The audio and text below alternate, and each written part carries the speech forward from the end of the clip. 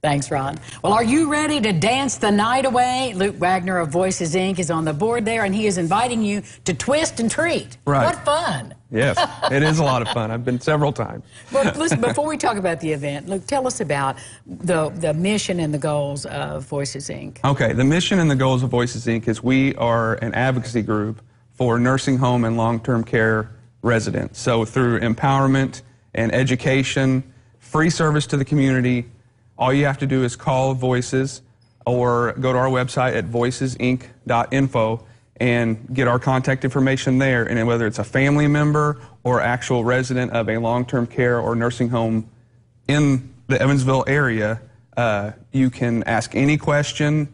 They do visits, whether it's changing nursing homes, whatever your rights are as a resident of one of these long-term care facilities, you can get help, and it's free at no cost to you, and it doesn't hurt to make the call. So.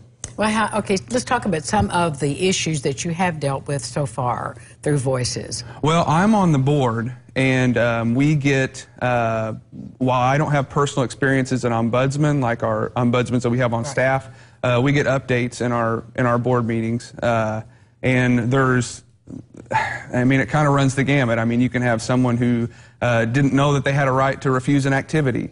Oh, really? Or didn't know what their rights were when it came to moving or not wanting to move.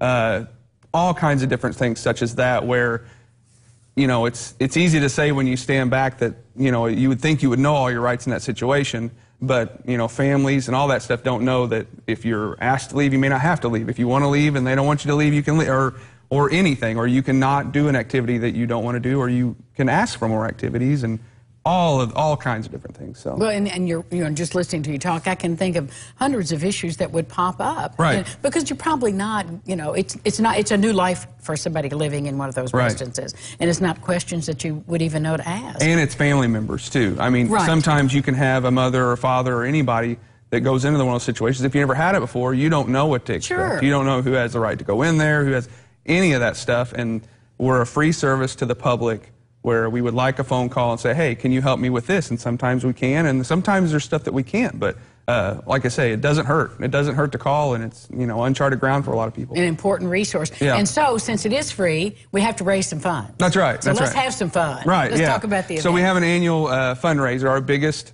annual fundraiser is a week from today, 6 o'clock at the VFW on Wabash, and it is a Halloween dance party. So there'll be silent auction, pay bar. We really want kids to come out this year. We want to push that because getting kids involved with the aging, if that's what it is, it makes it sustainable, and it makes a connection there that may not be there sometimes. So it's a family-friendly event, and it's a lot of fun. And what I always say is like a Halloween costume party, dance reception without the wedding. So come in your costume and have some fun. There'll be a costume contest. There'll be silent auction, door prizes, candy, all kinds of fun stuff. Snacks. Party. Yep. Thank you, Luke. Thank you for what you do in our community. Okay, thanks for having me. Voices, Inc. And when we come back, we're going to make healthy fun. My friend Colleen and Maddie are here. They've made the cutest things for everybody. Look at them.